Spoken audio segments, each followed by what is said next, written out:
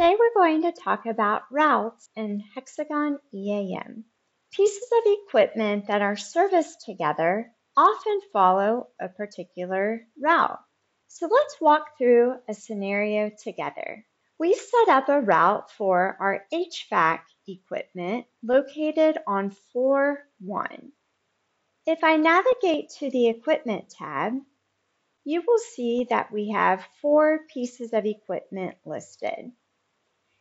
And you'll notice that the sequence is listed for each piece because that's the order in which the equipment are listed on the floor.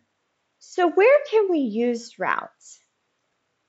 One option would be to associate a route to our PM schedule. Here we have a PM schedule for our HVAC semi-annual preventive maintenance. On the Equipment tab of the PM schedule screen, you can define a route. So in this example, we are going to service each HVAC in our guest rooms of our hotel. So rather than list each HVAC individually, as you see listed here, we can consolidate this and actually generate one PM work order for all 4 HVACs. Now, since we do have a task plan associated with this PM schedule, one thing to note is there is an equipment level defined for each checklist item on your task plan. By default, the equipment level is header equipment. In this case, if I wanted to duplicate the checklist item for each piece of equipment in my route, I would simply just go in and switch the equipment level to route and equipment. So let's take a look at our work order. Here we have a work order that's been completed for our route. You'll notice if I go to the Checklist tab of the work order that my checklist items have been duplicated for each equipment.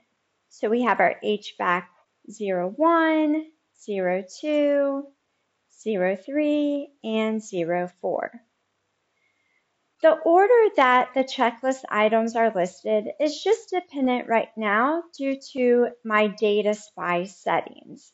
Keep that in mind because you will have control as to how this information is going to be represented on the work order.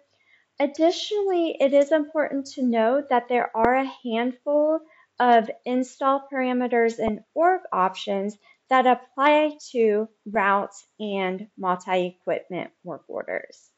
Now on this work order, I did book labor.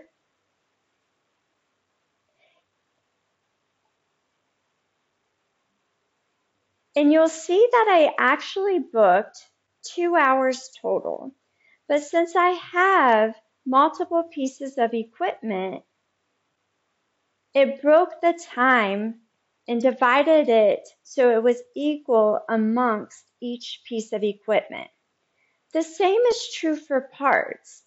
In this case, I did issue filters to this work order.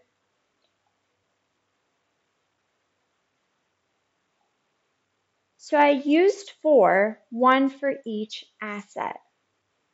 So depending on the install parameters and org options, I have my environment set up where even though I wrote this work order against my header piece of equipment, which are the guest rooms, if I were to look at an individual asset, meaning one of those HVACs, you will see that we are associating the cost to the individual assets.